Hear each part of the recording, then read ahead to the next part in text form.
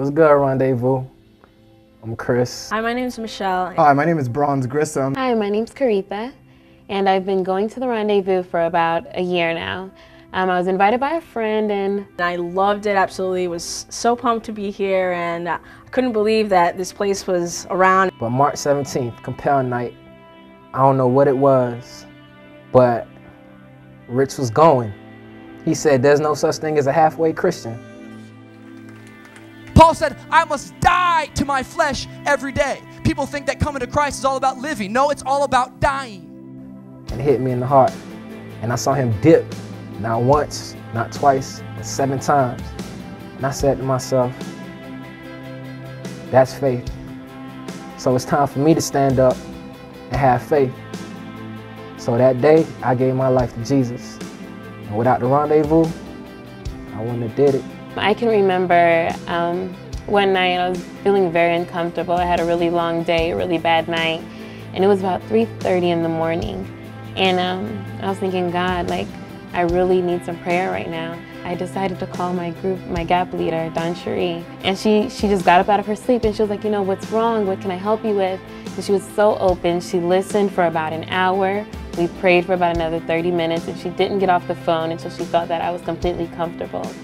God looks at you as his son. God looks at you as his daughter. Tonight you need to know that you are a treasure. God wants to put his arms around you. He wants to take you places you could never dream before.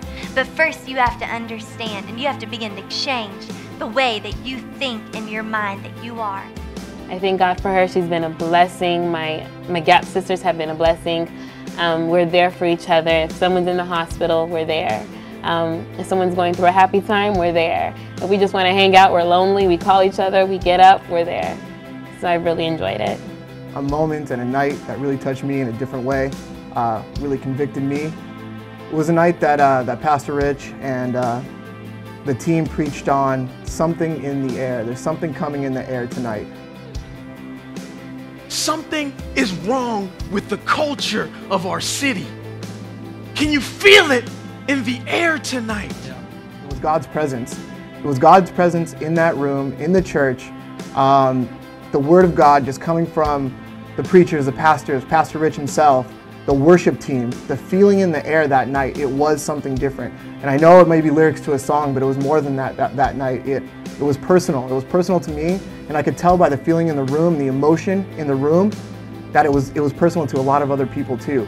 And that's really what kind of hooked me. That's really what got me, because all the cool people, all the awesome people that I met, the leaders, the worship team, everything was great. Everything was amazing. And that would have been enough to keep me coming back week after week.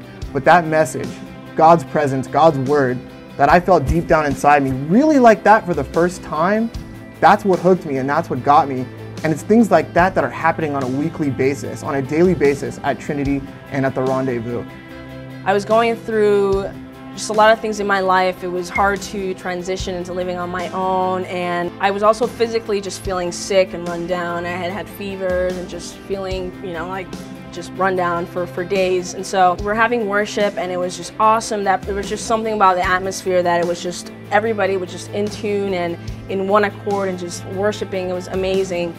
You know, all of a sudden he says, okay, we're gonna do something differently. We normally don't do this. It's gonna take a couple of minutes. And he asked if, you know, he said he felt that people were feeling sick and maybe, you know, in their bodies and just going through some things. And so he wanted us to, in faith, you know, raise our hands, go to the front, and we were all going to come into one accord. And in the power of agreement, I remember him saying he was just going to go down and just literally just touch everybody and believe that God was going to take whatever ailment or whatever was going on, he was going to take it away. I remember I was like, this is definitely me. So I went up, we did it, we worshiped for some more, yet after that moment, the worship was just even more intense. So the service went on and I went home. I remember I was driving in my car and all of a sudden it hit me and I was like, oh my God, I don't feel sick anymore.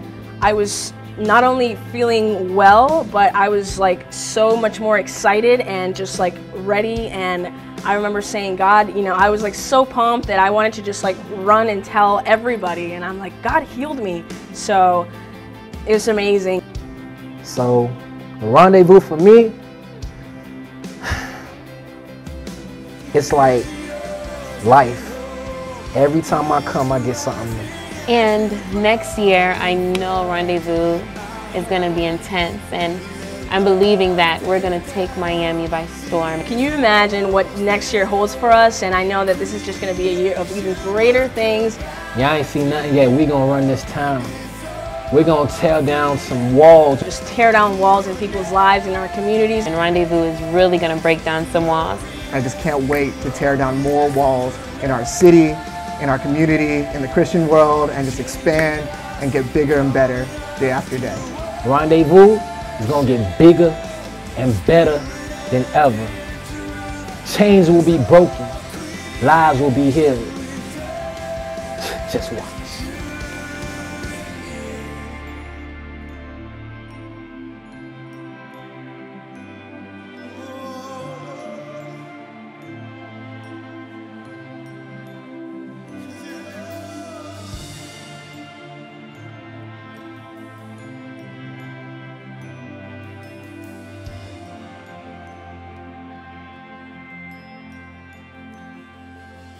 For all your sons and daughters who were walking in the darkness, you are calling us to lead them back to you.